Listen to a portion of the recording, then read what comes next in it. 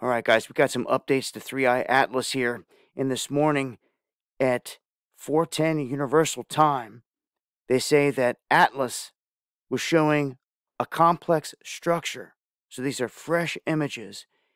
The newest that we've got, this is a series of stacked images consisting of 24 exposures in the green filter. We've talked about how this is dumping a bunch of cyanide and that it looks blue in its natural form, but they look at it in different color spectrums to try to pick up on different materials that it could be emitting. They know there's a lot of CO2 around this, so they use a lot of green filter to look and see the exact size of the coma. Now, they also had 2 exposures in red filter and 2 exposures in blue filter. And what this all shows here is a large glowing halo extending out about 500,000 kilometers. And the image shows at least 7 distinct jets, some of which are anti-tails, so to speak, or anti-jets, facing toward the direction of the sun. At the time of the observation, it was 7 to 10 degrees above the horizon, and twilight interfered with the observations, and they were trying to get this with a bright moon in the sky. So in the coming weeks, all this is going to get clearer and better. And they say that this network of jets, it could be associated with ice, but they already said that this thing only had 4 to 5% of ice and water. That means that should have been long gone, passing the sun.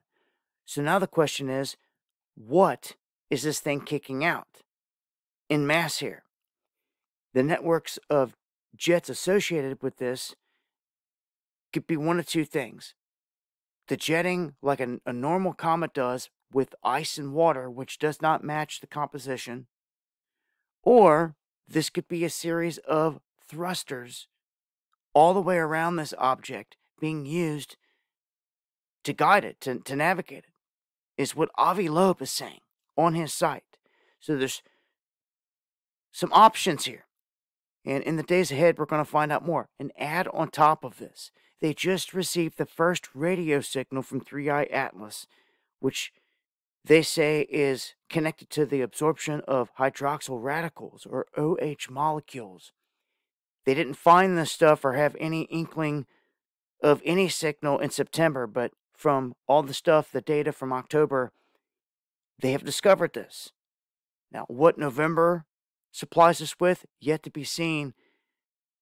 We've got still more than half the month to go through, and we're entering a window coming up on 11/11 that's going to be very interesting. Make sure to join me on the live streams, going live Monday, Wednesday, and Friday, 9 p.m. Eastern, where I talk about this in greater detail. Hit that subscribe button and eyes to the skies. Much love, y'all.